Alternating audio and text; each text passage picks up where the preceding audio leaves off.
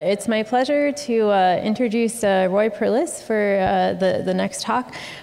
We usually don't have fancy introductions, but we've been collaborating for a while. You get to learn a lot of cool things about people. I remember that in a couple of years we started collaborating, and Roy mentioned he was learning Icelandic, and I was like, I'm just learning how to pronounce, like, Emily trips me up on the tongue every single time. But now I can pronounce all sorts of antidepressants like amitriptyline, and Roy will give the talk in Icelandic.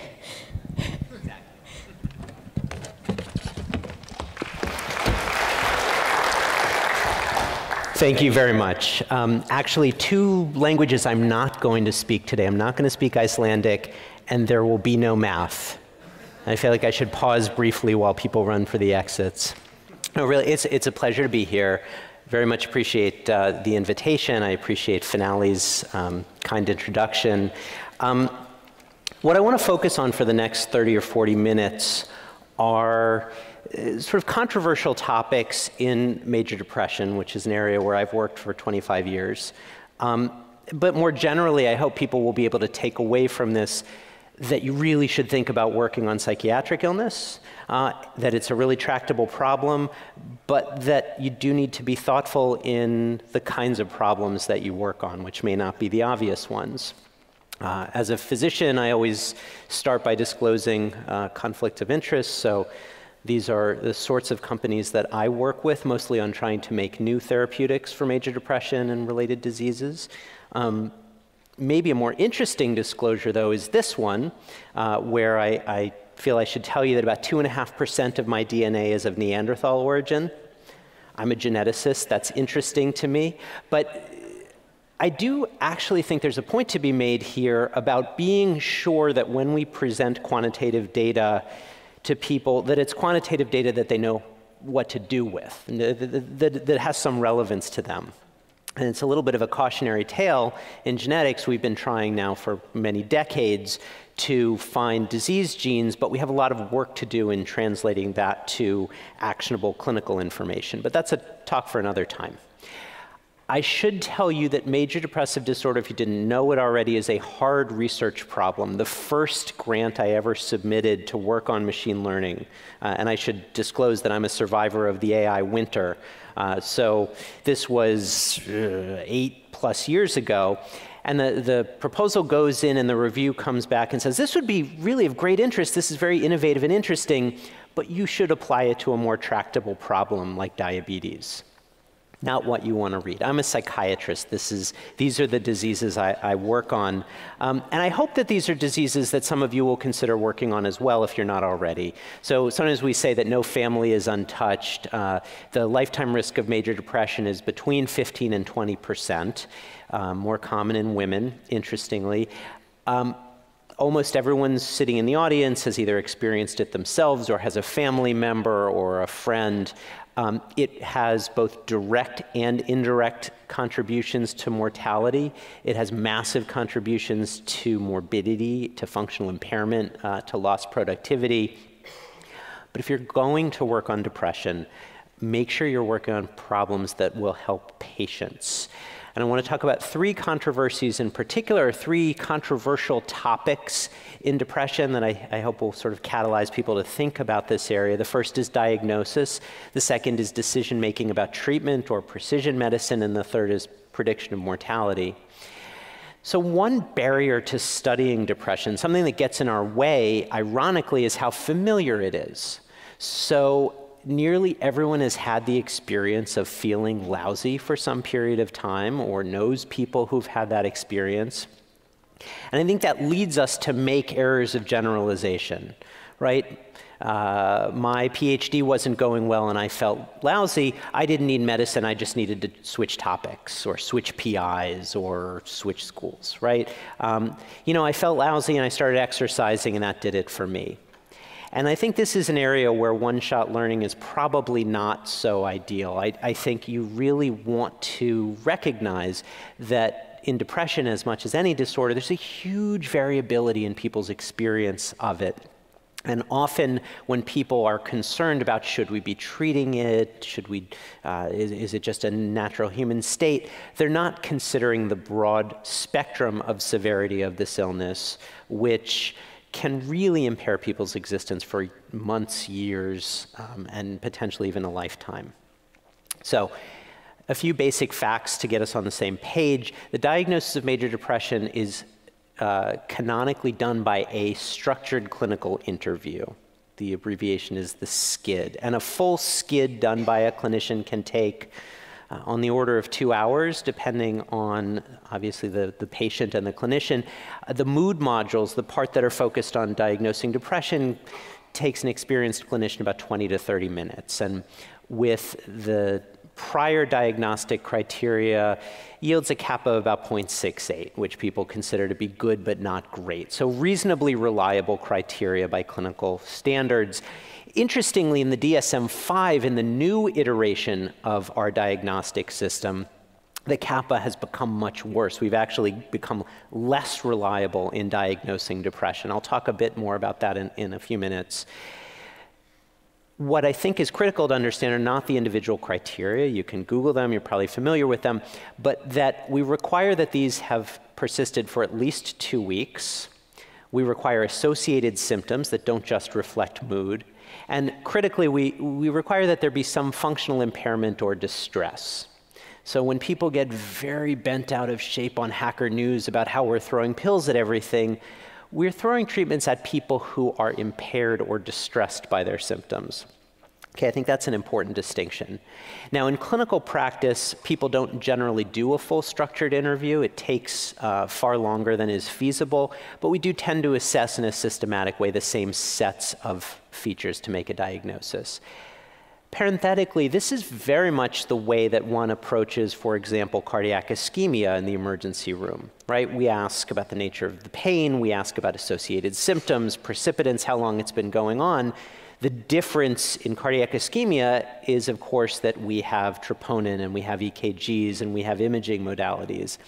And so when you think about how we diagnose depression, I would consider it's not that we don't want to have a gold standard, it's that we don't yet have a gold standard. The tissue of interest is hard to access in living people. My patients don't like getting brain biopsies, right?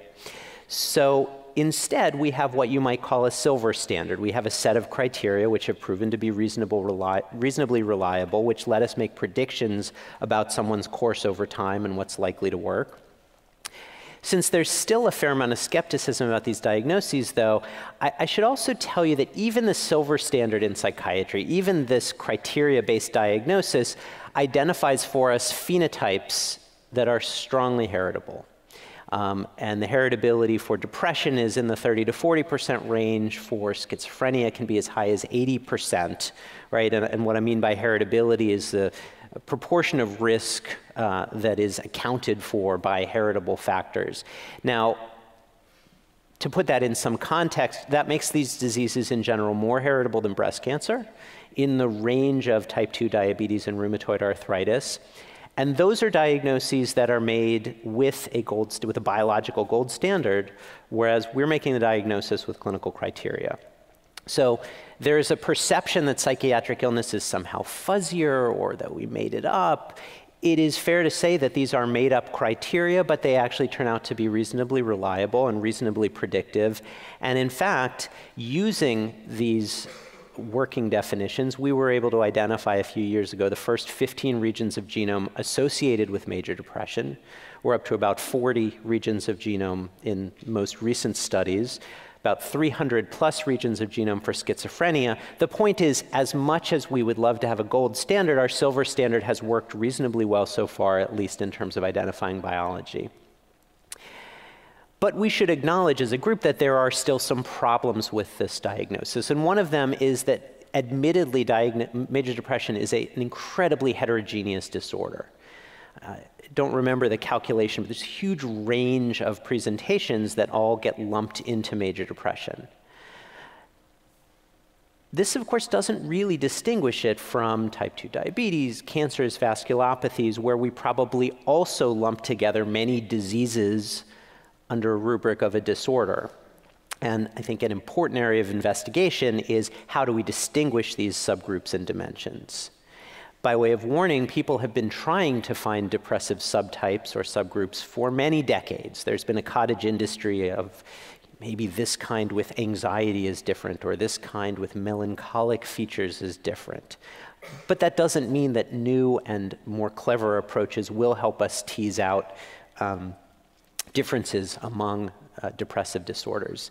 I think the other problem beyond heterogeneity is what you might call dimensionality. So when people get worried about overdiagnosis of depression, often what they're talking about is that we are taking what is a continuous trait in some ways into a categorical one. We are calling a particular degree of symptoms disease.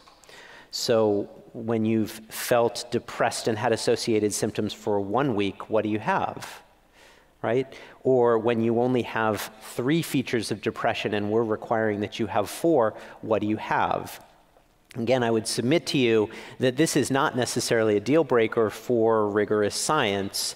And by analogy, we have exactly the same problem in hypertension and hypercholesterolemia, where indeed the definition of the disorder, the cut point where we take this continuous measure and decide this way is disease, has changed over time. And so in thinking about depression, recognizing that we're left with a heuristic, with a set of rules, we should think about what is the set of rules that gets us to a diagnosis where treatment is likely, the benefit of treatment is likely to exceed risk. Just to reinforce the point about dimensions and heterogeneity, I wanted to highlight a little work by my colleague Tom McCoy, published a few years ago, where we said, look, the diagnostic codes for major depression are not telling us very much about the heterogeneity of the illness. It turns out that applying NLP to narrative notes, you can learn much more about the features of this illness that differ from patient to patient. So this shows you the distribution of particular features of depression, in this case, negative valence or depression, anxiety kinds of symptoms and cognitive symptoms on admission to a psychiatric inpatient unit and then on discharge. So the broader point is, yes, we're taking continuous measures and dichotomizing them for the purpose of making a diagnosis, but to some extent we can regenerate those dimensional features using things like notes. And still, we want reliable diagnosis, and we would love a biomarker. So what if I told you I have a biomarker for you that takes less than 5 minutes to collect, less than 10 cents at each collection, has a sensitivity and a specificity each of about 88%. This is pretty good. You'd be excited about this. I'm going to license this genetic test. I'm going to implement this algorithm. People get very excited until they hear that this is a 9-item screen. This is something called the PHQ-9, used originally in primary care as a screen for depression. The reason that I show this to you is to say, don't necessarily get caught up in our rules, our approaches, our biologies have to be complex to be useful. This is actually an incredibly useful screen, and I would submit to you that almost every month I get a paper to review at JAMA Open that says something like, we have a better way of diagnosing depression. And it has a sensitivity and a specificity that aren't even as good as this 9-item depression screen. So newer is not necessarily better.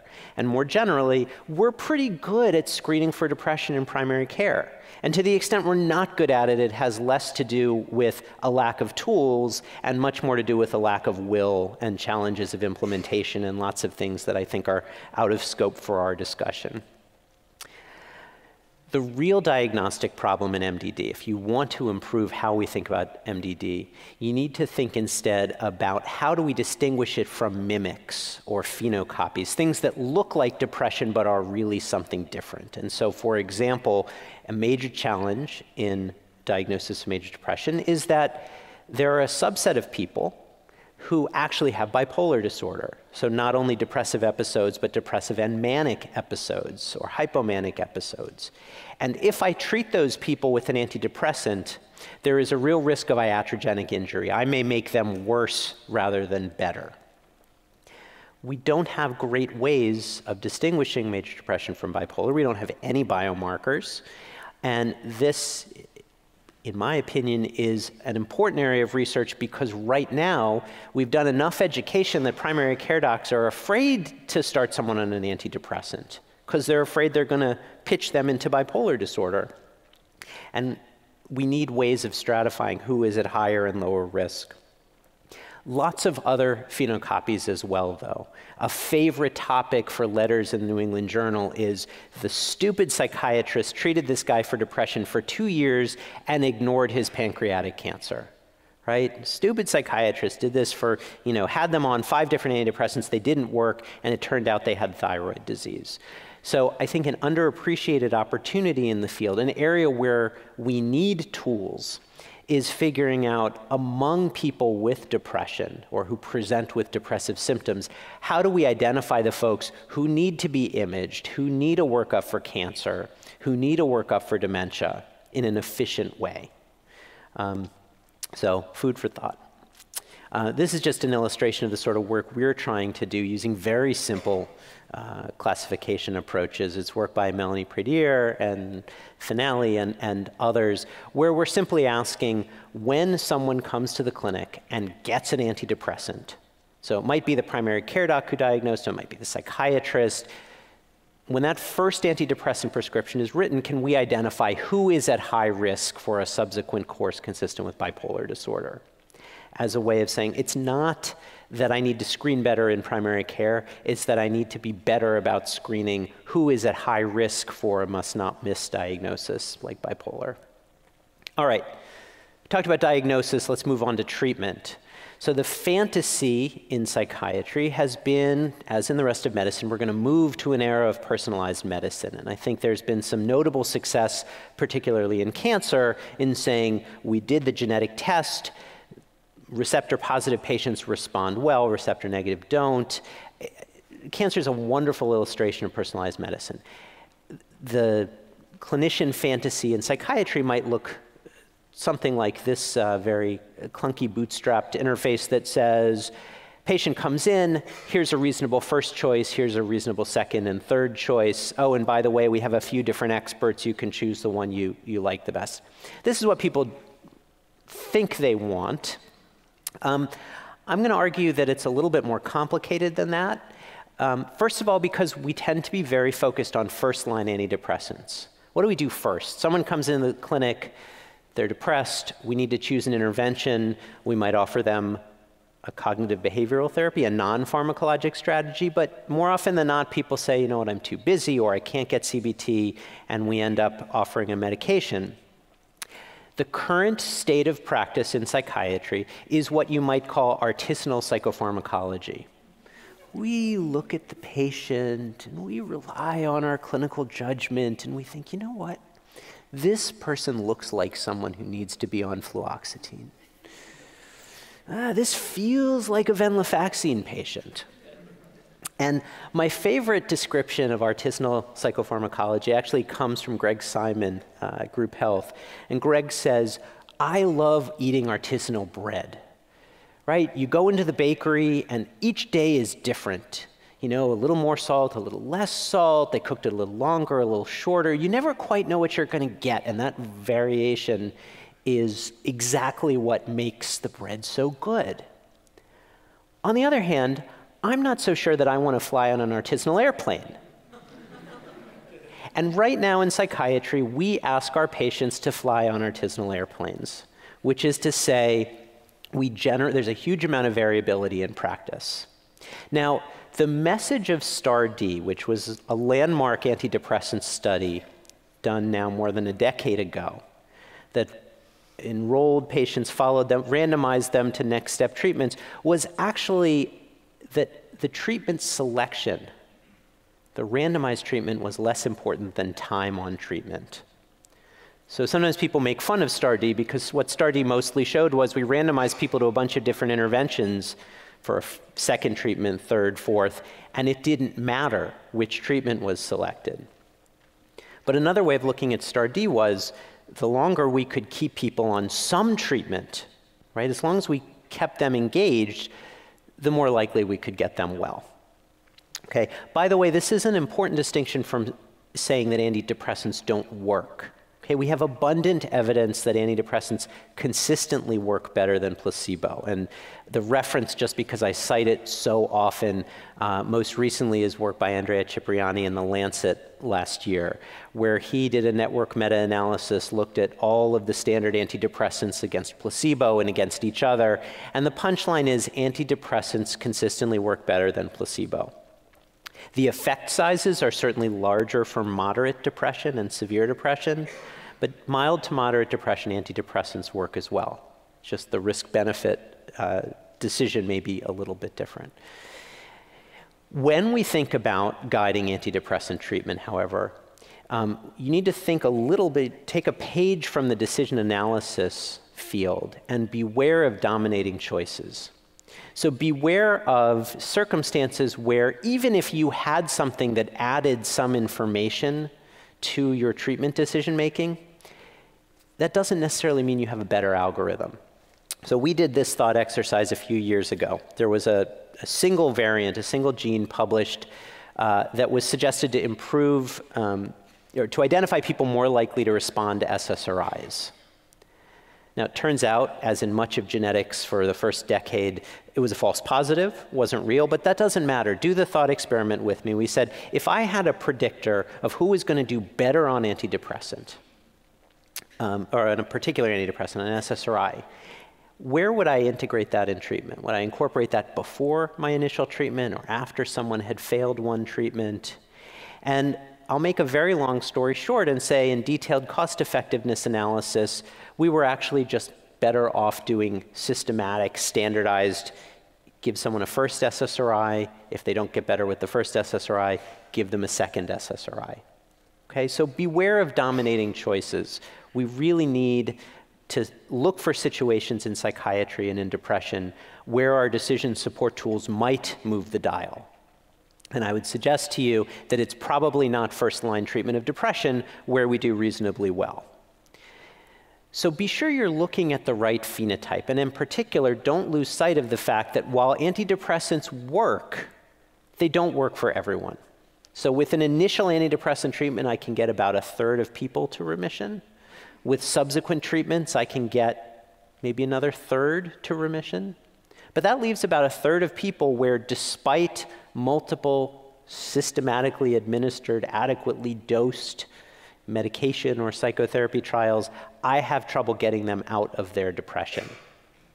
And by the way, what this figure from STAR-D also shows was that the more trials it takes for me to get someone well, the more likely they are to get sick again. So for people in the audience who might be thinking about working in depression and studying outcomes in depression, we very much need your help. But I hope I can convince at least some of you to maybe think less about first-line treatment and more about longer-term treatment, both in terms of helping people who are, or identifying people who are at high risk for treatment resistance, who might need more aggressive interventions earlier, or at least earlier psychiatric consultation, and think about how we can do better at predicting long-term outcomes. Because again, the question that comes up constantly in my practice is, congratulations, you're feeling better, now what? How do we make sure this doesn't happen again? It's probably the question I get asked most often. I don't ever want to feel like that again, what can I do? And I have precious little data to offer them. And by the way, this is an area where I don't have good clinical trial data because almost all of our RCTs are short-term, but I have decades plus of longitudinal electronic health record data that could be leveraged to solve this problem. I've talked a lot about treatments being similar and being more important to keep people on treatment. I should emphasize that we also need newer and better treatments. There's a lot of enthusiasm right now about esketamine, really just a patentable form of ketamine, which was the original drug to show benefit in acute treatment of depression over the last few years. I think there's a next generation of antidepressants out there. My own group is working very hard in cellular models, trying to identify next step treatments for depression and schizophrenia and so forth. So a lot of what I'm talking to you about has to do with standard antidepressants that go back really to science from the 80s. But even with this new generation of treatments, we're going to need help in figuring out who gets those costlier, less well-tolerated, more complex to administer treatments early versus late. So again, we need help identifying people who should be triaged to more aggressive early treatment, which is not so different from a lot of other diseases. All right. Maybe the most controversial thing I'm going to tell you today has to do with predicting suicide risk. Now, suicide research is an appealing topic on a lot of levels. It is rare in objective terms, but incredibly tragic when 20-somethings or 30-somethings die. And when they die of something that is seen as imminently preventable. I cannot convey to you how terrible it feels to stand at the funeral of a 30-something who is getting ready to go off to graduate school or getting ready to go get his MBA and has died by suicide. It is a terror. I would not wish it on anyone. It's a horrible feeling, matched probably only by how his family feels and how he felt. So it's at a limbic level, at a visceral level, we feel like this is something valuable to work on. From a logistics perspective, it's also appealing because unlike much of what we study in the electronic health record in psychiatry, it's a hard outcome, right? We can argue about what the codes mean and so on, but mortality is mortality. And there's been a lot of increased attention recently, which I think on balance is a very good thing to suicide and suicide risk. So I think in terms of encouraging people to seek help, reducing stigma, that's all well and good. It is certainly true that suicide is a major contributor to death. This is CDC data among individuals 25 to 34 from a couple of years ago. And you can see in the bar graph that it's the second leading cause of death. Second only, by the way, to accidents or unintentional injuries. Now, it's quite likely that some of what we call accidents is actually suicide, and often in our own work we study suicide and accidental death together because not necessarily able to reliably distinguish those two in all cases. So purely from a what disease can I, or what outcome can I work on that impacts relatively young people who would otherwise potentially live many, many more years, it's an appealing topic and it's an important one. Parenthetically, particularly in light of recent events, I do want to call your attention to what is the third leading cause of death in this age group, which is homicide. There is a lack of will at the moment to study or to fund at a federal level research into firearms and firearm-related death, but that doesn't mean we can't do it with electronic health records and claims and so forth. So just a brief commercial to not forget about our ability to look at things like assault and firearms. So certainly it is possible to predict suicide and accidental death. We've done it, many other groups have done it. This is some work again from Tom McCoy a few years ago, drawing on natural language processing. So we can build prediction models. They perform reasonably well, at least well enough to get published in clinical journals. But I would tell you that I think we have sort of a problem here. One problem is that most people with psychiatric illness aren't going to die by suicide. Most of them are going to die of something else, and they're going to be at an elevated risk of dying of that something else almost across the board. So this is just for illustrative purposes. This is some data from my hospital system looking at causes of death a few years ago. And while having a psychiatric illness absolutely increases your magnitude of risk for suicide and for accidental death, as we know, it also increases risk of death from cancer, from heart disease, from stroke. And so if your interest is in reducing mortality among people with psychiatric illness, there's a whole range of diseases or outcomes to study. For example, one of the major reasons you see this elevation is smoking. You want to decrease mortality in psychiatric illness, figure out a way to get people to stop smoking. The other concern in predicting suicide is that it is fundamentally a stochastic process. It's a little bit like saying, can you predict thunderstorms versus lightning strikes? So we actually made huge strides in predicting where there will be thunderstorms, where there is the potential for lightning, in the same way that most of our models, even circa 3 or 4 years ago, do pretty well in identifying who are high-risk populations. When you delve into the weeds of these models, they tend to be incredibly disappointing in the sense that they tell you stuff like people who are depressed are at elevated risk. People who have made a prior attempt are at elevated risk. People who abuse drugs and alcohol are at elevated risk. People who are less engaged with the health system are often at elevated risk. Not that that's not useful, but I think we need to shift our focus a little bit and realize it's very hard to predict suicide attempts. Perhaps a more tractable problem is to predict high-risk populations.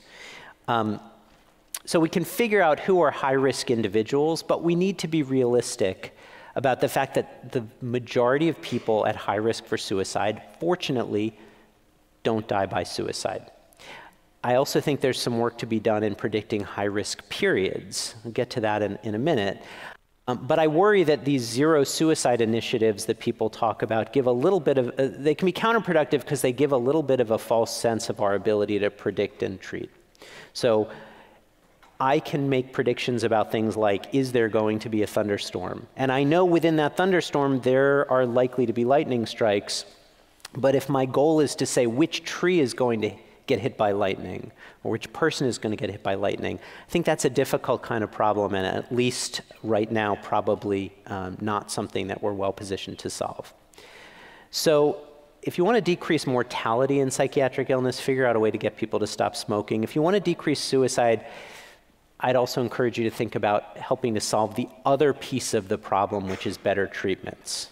Because the reality in 2019, despite the abundance of progress, both on the clinical side and on the biological side, is that other than dragging people off to the hospital, in the very near term, there is very little we can do.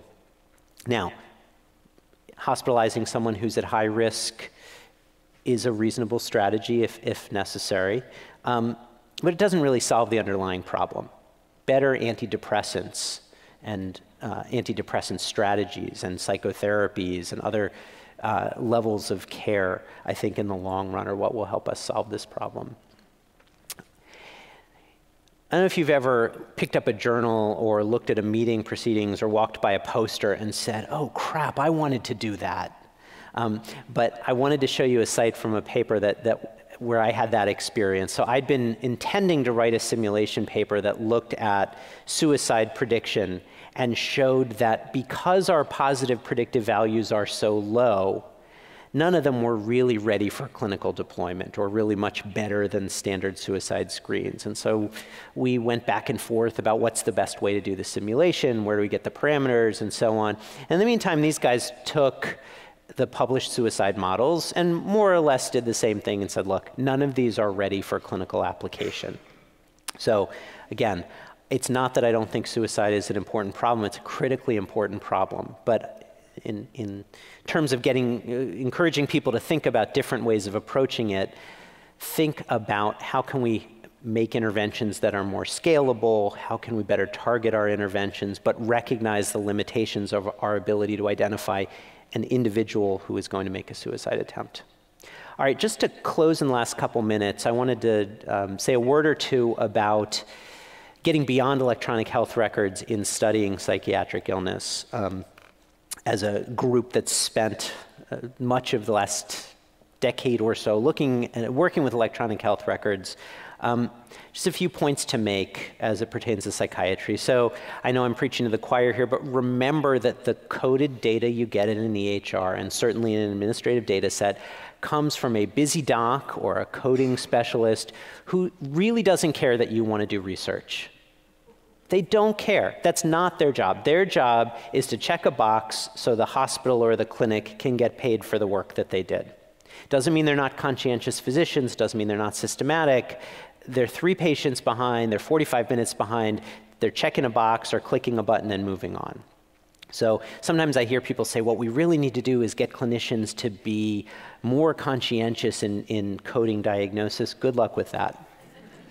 On the other hand, what we have learned, and others in the group, narrative notes really can enhance your ability to make predictions. And while a lot of the important information related to psychiatric disease features is not captured by diagnostic codes, it's in the notes. The docs are thinking about it. They're writing it down. You just have to do the work to pull it out. What we've learned over the years is that you're not necessarily going to get out the individual diagnostic features that you need to recapitulate the diagnosis. On the other hand, you will get useful predictive features. So you may have to dig a little bit, you may have to be clever in how you go about it. Even though we're not focused on checking that box for you, we are focused on recording the clinical information that we think we need so that the next time we see someone, we can continue to provide good care. Nonetheless, I think recognizing the limitations of electronic health records, there's enthusiasm now for what you might call EHR plus studies. So how can we augment the EHR with other data streams? And a couple of those strategies include integrating electronic health records with legal or financial data streams. So what do I know about how this person functions outside of the health system? And then links from electronic health records to other passive data streams that people have talked about up here. In the former case, linking health records to legal or financial documents, I would just remind you, I took an oath to first do no harm. And something that we as a community in machine learning do need to think about is how easy it is to re-identify electronic health records data. And that we need to think long and hard about, do we want to create these honeypots that not only have detailed electronic health record data, but also financial and legal data? Do we want to put all of that in one place? And the reality is we're going to do these things, but this is a paper that Tom McCoy and I wrote last year in JAMA that just quantifies the risk associated with data breach. So be aware. The problem with doing research on this scale is that it gives us the opportunity to harm not an individual patient in front of us, but potentially hundreds of thousands of patients at the same time. So there's a fair amount of responsibility that comes with that, as you all know. Then in terms of other data streams that we might integrate with electronic health records, just for historical interest, this was one of the first efforts that I know of to collect passive data from cell phones. It was built by ourselves and folks at the MIT Media Lab around 2003. It was one of the first phones that could run Java. We called it High Roller. We thought we could use it to follow bipolar symptoms. It never really went anywhere, but fun to think about how long these ideas sometimes take to percolate to reality. This is some more recent data from earlier this year where we used an open source app to collect passive clinical data. The reason to show it to you here is we gave this phone app to a bunch of patients across disorders. We were interested in understanding how well we could capture depressive symptoms. And the punchline is that passive data is incredibly promising in augmenting what we get from electronic health records, but it's fundamentally different from a clinician assessment. So the left panel here compares a clinician rating, so a clinician sitting there doing an assessment, to patient self-report. So y-axis here is the clinician score. X-axis clinician score, y-axis the predicted score based on the patient's self-report. And then the panel on the other side is purely relying on passive measures. And the point here is they're correlated-ish, but it's not as though the passive data is going to replace the clinical assessment. You might look at that as a bug, but I actually am inclined to look at that as a feature. We're collecting this incredible data set that's not quite orthogonal to the clinical assessment, but it is capturing different features. So the hope is that by integrating these passive measures with the electronic health records, we can actually get a more comprehensive picture to use to build better predictors. This is not rocket science. The simple discovery in the case of Frosted Flakes was that toasting the flakes gave them a great flavor. That was the simple discovery here. The simple discovery that I hope some of you will take away from this is please study psychiatric illness. Please study depression. Massive need, very tractable to the methods that folks are talking about here. It really is not fuzzier, at least as reflected in coded data. You really can do this work. You really can model outcomes. Thanks very much.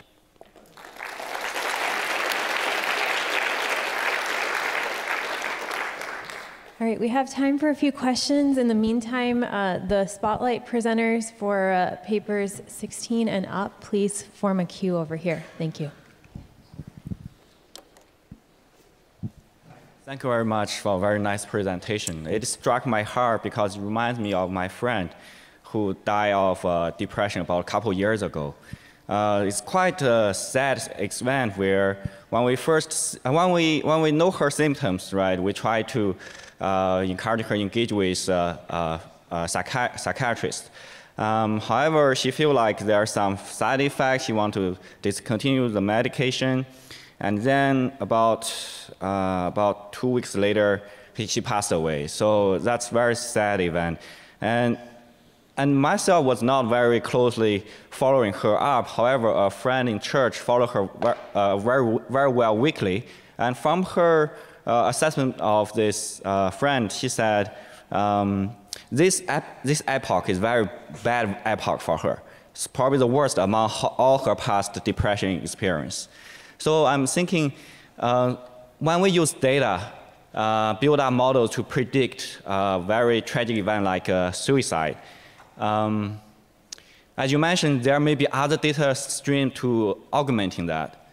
And the experience I had with that church friend, maybe if we can monitor those depression patients more closely, we can get more data about that patient, maybe more able to predict when the patient going to commit suicide.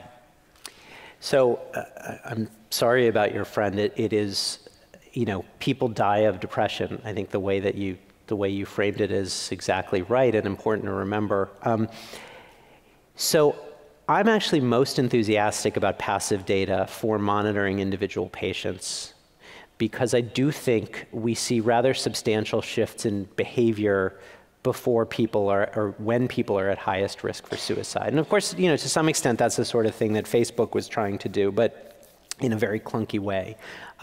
So I think what's frustrating to me is I don't need an iPhone app that tells me that someone has depression. I don't think we should be trying to build machines that do what any human being is very good at, right? So it doesn't take a lot of clinical training to recognize that someone is struggling, may not make a diagnosis. So that's why I'm not enthusiastic about, you know, will a phone be able to tell me I'm depressed? What I am enthusiastic about, though, is my phone knows what is normal behavior for me. And so recognizing that I have stopped making calls as frequently, or I've stopped leaving the house as much, the sorts of things that often do precede an attempt. Or conversely, by the way, given how heterogeneous depression is, that I've become more active, right? That I have psychomotor agitation. I'm agitated, which can be a risk factor for suicide. So I think you're right that it's not that there are not signs that someone's at high risk, but I think we need to match the population level prediction we can do with electronic health records with more individual level prediction that looks at changes in someone's behavior over time. Thank you very much. Yep. Hi, thank you for such an incredible talk. I have so many questions for you, but I will try to limit to just one here. I read a paper of yours that was relating the domains of RDoC to suicide risk, and I was just wondering if you could comment a bit more on that and if you have more ideas of how we could be using RDoC in predicting psychiatric dimensions. Sure. So the question relates to what NIMH has called the research domain criteria, or RDoC criteria, which are these 5 dimensions of brain phenomenology, now 6, they added one, that they've encouraged people to develop new research modalities that target each of these individual domains, right? So you can, we think of it as take an individual and project them into this 5-dimensional space, and you can sort of, you know, try to unpack some of the heterogeneity in psychiatric illness and other brain diseases. What we tried to do was just take narrative clinical notes and try to parse them into those 5 dimensions.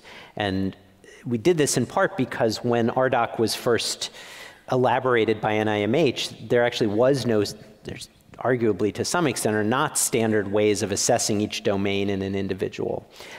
So we've tried very hard to focus on strategies that let us learn as much as we can from the notes. So I've sort of tipped my hand here. We have some subsequent work that looks at features of personality and personality disorders, other kinds of symptoms like agitation. I think that's the direction that we're going, is really trying to get at that heterogeneity and hope that those engineered features help us make better predictions. Thank you. Wondering if you had looked into how much sort of surveillance on social networks and things like that could potentially help us with this lightning strike problem. I think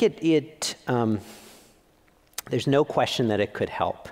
I think it boils down to how and in what context we would deploy those kinds of interventions. So again, Facebook got a lot of bad press for being a little bit ham-handed in how it was identifying suicide risk.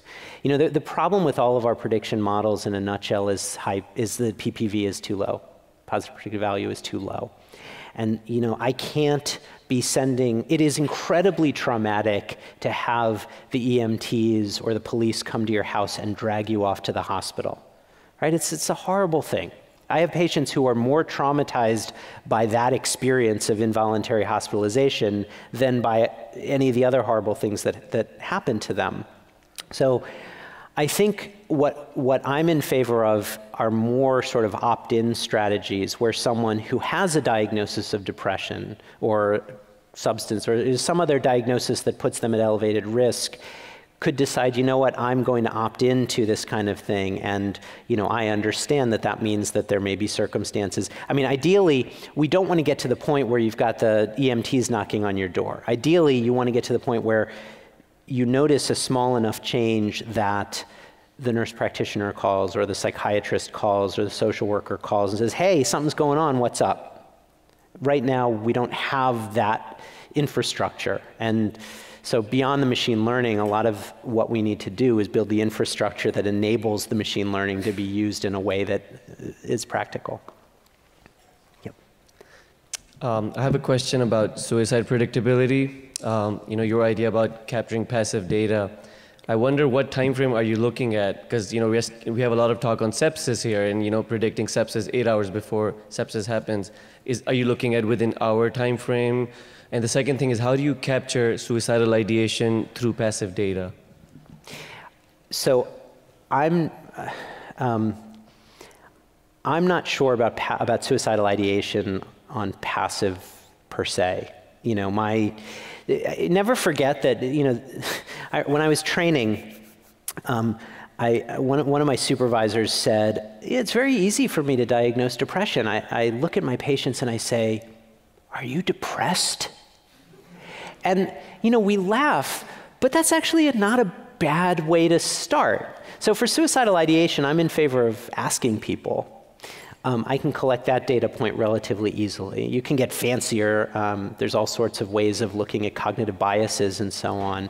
But what I think the passive data is most useful for is assessing the risk factors that can precede an attempt. An increase in agitation, social withdrawal, you know, the sorts of things that I think can be hours to days before. So to your initial question, I think we're still working on the order of days, but the hope is to become, you know, to shorten that time frame as much as we can. Thank you very much. Thanks again.